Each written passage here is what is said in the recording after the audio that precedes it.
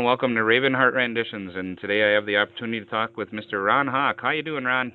Good. How are you doing, Andrew? Doing great. Actually, freezing. It's getting stupid cold here right now. Well, it's cold here too, but this is California, so I have a feeling it's a real different standard. Yeah. I think what was it? And this coming up Monday, the high is going to be 2. Okay.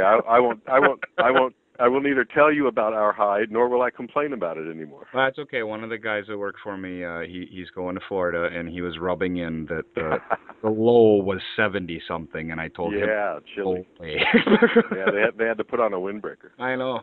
Yeah. Well, I had a chance to harass you a little bit at Woodworking in America this year, and I'm glad I did. And I wanted to have some time to talk to you. And first off, I wanted to ask, so you're known for anybody I know that's going to replace a blade on a plane blade, it's on a Stanley plane or a wood body or anything, they look at Ron Hock blades. Or Hock Tools and say, we're putting a Hock blade in this thing. You get planes from Scott Meek. They come with your blades in them. And so what got it so we know you're known for it, but how did you end up, I'm going to make plane blades? Well, I'm not sure how long you want this answer to last, but it all started 32 years ago, I think now. We moved to Fort Bragg. It's a long story about the family business, and my father and I sold the family business, and I ended up here in Fort Bragg, and he had moved out to the desert, and we managed because of that to maintain our friendship, which was good because it was dicey there for a while.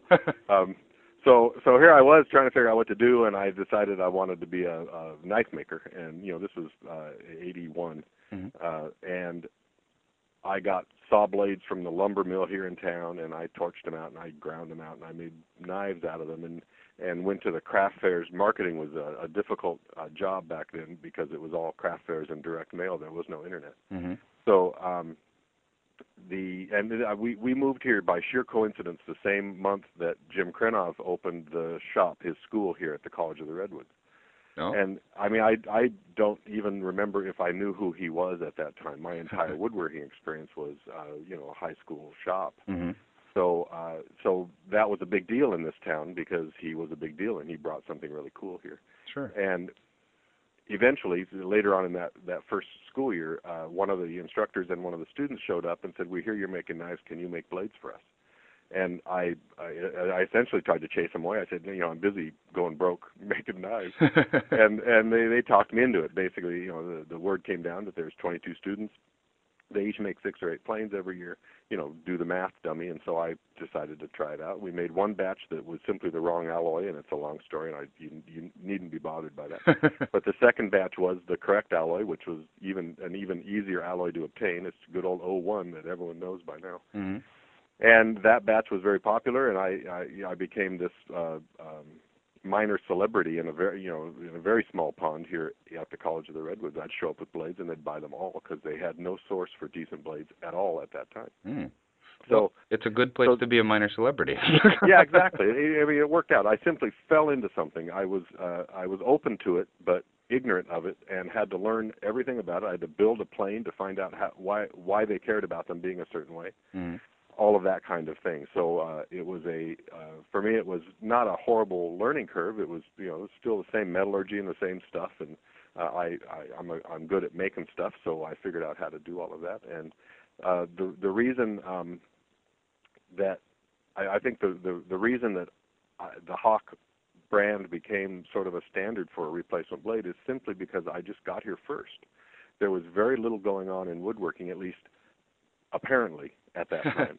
Because without an internet to talk about it, the Fine Woodworking magazine was just a year or two old, and it was a black and white magazine that was the only national magazine at that time.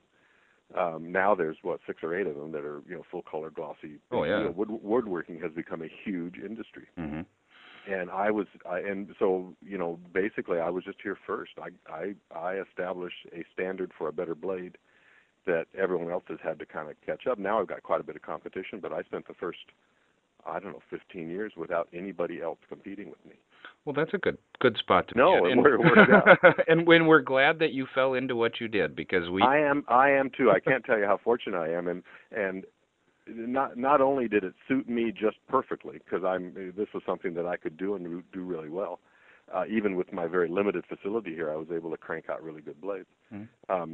But I found myself in the woodworking world, and I can't tell you how happy I am to be associated with all of you guys, because woodworkers turned out to be, I don't know how to say it, remarkably decent people, high integrity, really fun to be around, smart, all the good things, about that you would want in a customer base.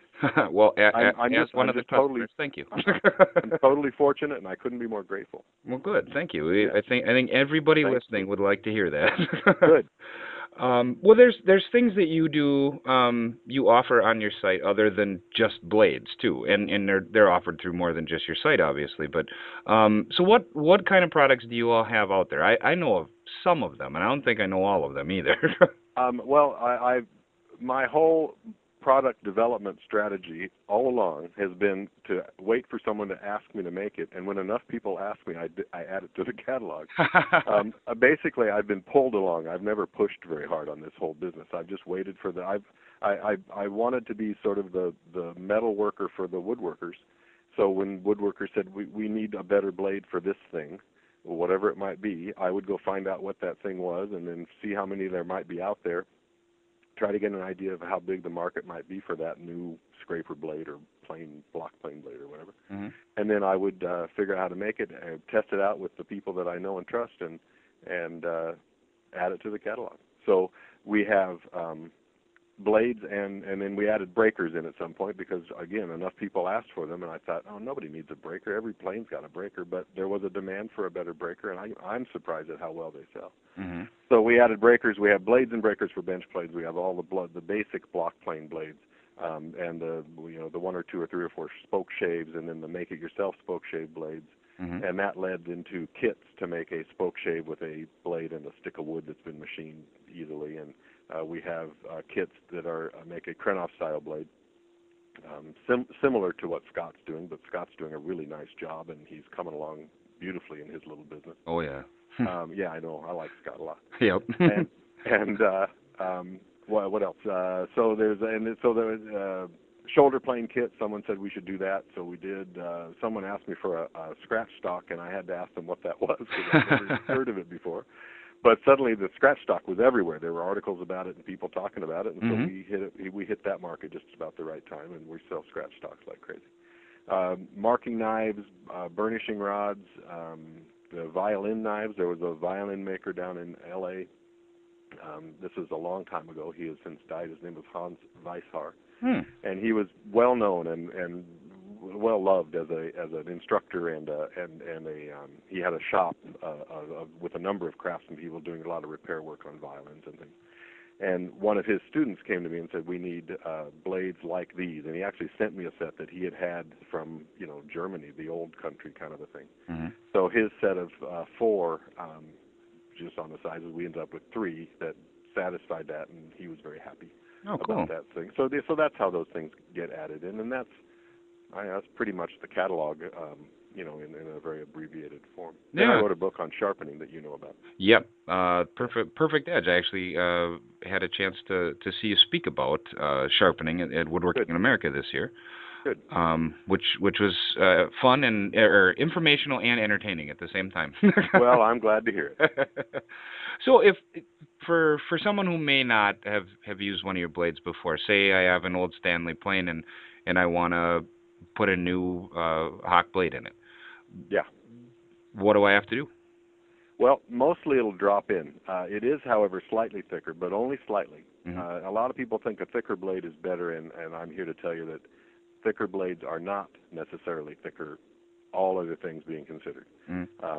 But they're a little bit thicker because the extra thickness actually makes them easier to hand hone, because the bevel is longer, so they sit more rigidly on a stone. So our blades are slightly thicker, which means they will automatically take up more of the mouth aperture in the plane, and they may make it too small, in which case you'll have to move the frog back slightly to achieve the correct mouth size. The screw that holds it down, the screw in the center of the frog that holds the blade assembly into the plane, that'll probably have to come out about a half a turn, and that should be all you really have to do just a straight swap out. Mm-hmm. But while you're at it, there's a lot of plane tuning, and oh yeah, we can go on for hours about that. But it's best at that time to examine the mouth. Is it nice and clean and crisp? That mouth opening is holding the shaving down while it's being sheared, so it's good to have that cleaned up, mm-hmm. nice and straight. Since you're adjusting the mouth aperture anyway, it's a good chance to take a look at your plane and see if anything looks too what's the word I want? Out of spec. Yep. But that's really all you have to do. Is those two adjustments are the only two that are required to account for the additional thickness of the blade and or breaker. Okay. So if somebody has the unfortunate, I'd say less expensive version of some of them without the movable frog, opening the mouth on there isn't really even that hard. If it's one that doesn't have a movable frog for some reason, opening that mouth to accommodate that blade really isn't that bad anyway. I mean, it cast iron files really easily. It's just a matter of being patient and going really slowly. Mm-hmm. However, most of those planes, the mouths are too wide anyway. Yes. So the extra thickness of the blade may just be just right. Yeah, it may help out. Yeah, exactly. That's not uncommon on spoke shaves and things that don't have that adjustment. A lot of those Stanley, like the 151 spoke shaves, have huge gaping mouths on them, and the new thicker blade will often take up some of that. If it takes up a little too much, it's just right to file out just enough to get it just exactly where you want it. Oh, cool. That's yeah. That's it's a couple of mine. I think I had one of mine that I had to open up a little bit, but and I have since gotten rid of it because on one of the planes. Yeah, on one of my older. I think it was. I don't even know if it was a Stanley for sure. I had to open it up just a little bit. So there is one of the older types that has a real narrow mouth that the factory put in it, and sometimes if you try to move the frog back enough, the heel of the bevel will bump into the sole of the plane. Mm-hmm. You have to think about what I just said to visualize that. It's really rare. It's a 2 phone call a year finagle on my part, where someone says, "Hey, this blade doesn't fit," and I say, "Okay, you got one of those," and it's that unusual. But in that case, you do have to do a little bit of filing, but it's quite uncommon. Mm-hmm. Yeah, and like I said, I don't even want to say how many planes I have anymore, and over half of them have had the blades replaced over the years, and one of all of them I had to open the mouth a little more. So yeah, there you go. Cool. Well, and speaking of the Perfect Edge book, like I said, I had a chance to see you speak this year. I spoke to you at a different Woodworking America about sharpening, and I guess if somebody was going to be, after you use your blades for a while, they all, like all blades, they need to be touched up. So, one, let's plug the book a little bit, and then so they should go buy that to learn it all, right? Absolutely. There we go. So I attempted to write an encyclopedic explanation of sharpening. So people often say, "So which one? What should I do?" And I say, "Well, I offered every possible way to get there from here." So. I didn't say go buy this and use this and do that. Which sharpening method do you prefer? And my answer is always the one you have. Mm-hmm. Learn how to use it. Technique's more important than tools. Learn how to sharpen, and then the sharpening, abrasives, the actual materials, the tools, the gadgets, the gear, all of that gets easier once you actually understand what you're doing with the geometry of it, the actual physical ergonomics of actually doing that abrading of steel. Mm-hmm. The actual abrasives involved, those decisions get a lot easier if you have a sense of what you're doing. Sure. So when you sharpen your blades, just out of curiosity, do you use a jig or do you do freehand mainly? Well, it depends on a couple of things. Mm-hmm. Pardon me. No problem. First of all, I am not a woodworker, and if you didn't know that, now you do. It's a fact. I'm the metal worker, so you be the woodworker. Let's keep it that way. So I don't sharpen as much as people think that I do, but when I do, I usually sharpen freehand. Depends on exactly what I'm sharpening. Mm-hmm. There are some things that I think require a jig or a fixture of some kind to hold a specific angle, so that you can repeat whatever performance you're getting from whatever tool you're using. In other words, if you have some very specific type of grain that is being difficult and you've come up with the right geometry, say you have put a little back bevel on the blade or you've just got it working perfectly, mm-hmm. you want to be able to repeat that.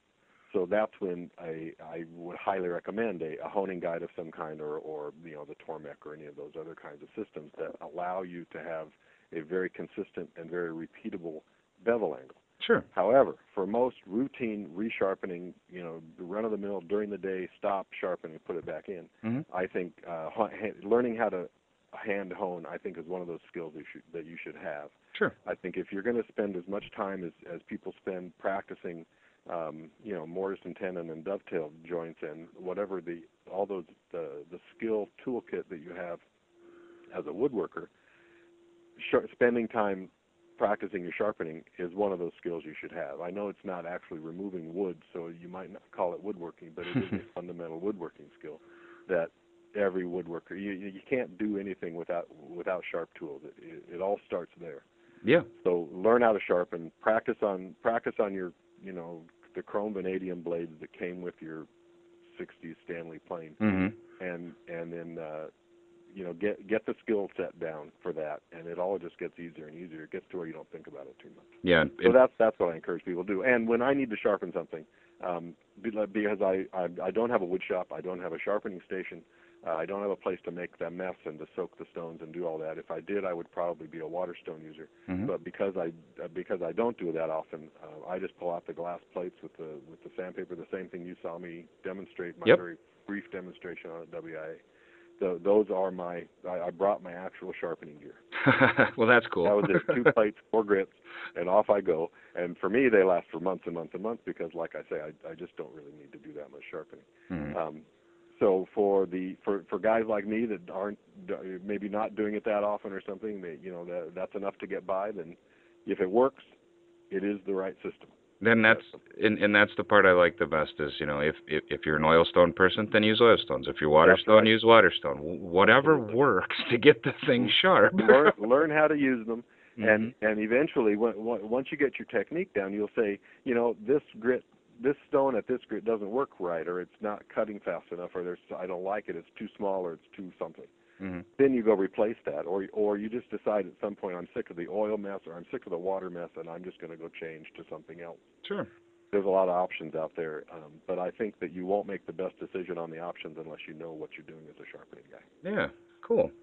Well, of the products that you have out there, you have several plane kits, several blades. You obviously have the Perfect Edge book that's somewhat new. You also have something that's a little different out on your site right now, the kitchen knife blanks. Yeah, we do. I started out as a knife maker, so this felt really good to kind of come back to this. And the factory that we've been using, the factory in France that's been making our blades, making the bulk of our blades for us now for 15 years, something like that. They used to be a knife company, and it's a long story, but they quit making knives. They preferred to make industrial cutters, which is how we found them. They're a great company. They're delightful people, and they're really good at what they do. And so I asked them about making knife blades again, and then I thought, how about if we make them as a kit? I've got a fairly ready market in the woodworking all of you guys, the woodworkers, that I think would be interested in having a kitchen knife made out of the same steel that we make our high carbon blades out of. And so we worked together and came up with designs and talked back and forth about the shapes and the this and that. And they came up with a really beautiful product that I'm very proud of, and they're selling really well, and I think it's pretty exciting. So once again, after 30 years, I'm a knife maker again. Comes full circle sometimes. Well, we're selling this kits. I need to make that clear. They're not finished knives. You have to put the handles on, which is what I have to or get to, I think might be the better expression, because it's really a fun project. To do that. They come with 3 steel pins instead of rivets and things like that. So you just epoxy it all together and then grind the pins down and shape the handles to fit. And a belt sander is a real I'm sorry, I know that's almost sacrilegious in the hand tool world, but a belt sander is a really handy tool. So if you've ever needed an excuse to get a belt sander or borrow one from somebody, this will make the project go a lot better. Us woodworkers always need an excuse to buy another tool. Yeah, I know, but belt sander doesn't have a great reputation amongst the hand tool woodworkers. Well, you still got to do some stuff with it. It's okay. I've got a lot of power and a lot of hand tools here both, so it's all good. Well, and that's what Mark wrote his book about recently. Spagnuolo wrote the hybrid woodworker. Yep. And I think it's a subject and he wrote a great book, and I think it's a good idea the balanced shop idea and all of that sort of thing. So, Yep. yeah, I agree. I'm not a hand tool purist. My rule is if it's going to make me sweat, I'm going to flip a switch. All right. It's a hobby. I'm not overexerting here. Yeah. Well, yeah. Some people find the sweat part of the hobby. So I mean, I get it. I understand both sides of that perfectly well. And to each his own. Yeah. So yeah. I guess and one thing I do, I know you have a newsletter that email form that comes out once a month, and yes. and there's a few other things. Are there? And there's the sharpening blog that you have there, and I'll post links to your site and a few other things on here. Is there anything else you want to make sure they know about before I let you go about the rest of your day? No, the email newsletter is approximately once a month. We're not very religious about that, so it shows up kind of whenever. Linda actually is in charge. My wife Linda is in charge of doing that. Sure. We try to make it informational without. It's not a big hype. It's not, gee, this is on sale, go buy it. Mm-hmm. She tries to write articles that or do interviews with woodworkers, and they tend to somehow have sort of that. What's the word I want there? It'll be about a woodworker who's doing really great, interesting stuff, and they happen to use our blades. Oh, cool. So it sort of, it ties in, even though it's not really an overt marketing effort. It's more just about encouraging people to get out there and do this stuff. And then I write a variety of stuff on the blog. It's called a sharpening blog, but I write about a lot of other stuff. Oh yeah.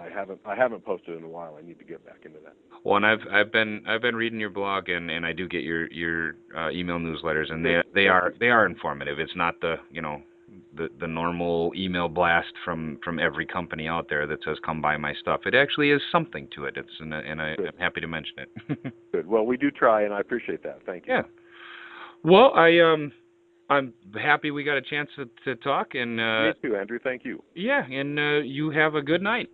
Thank you very much. You too. And thanks. Take care.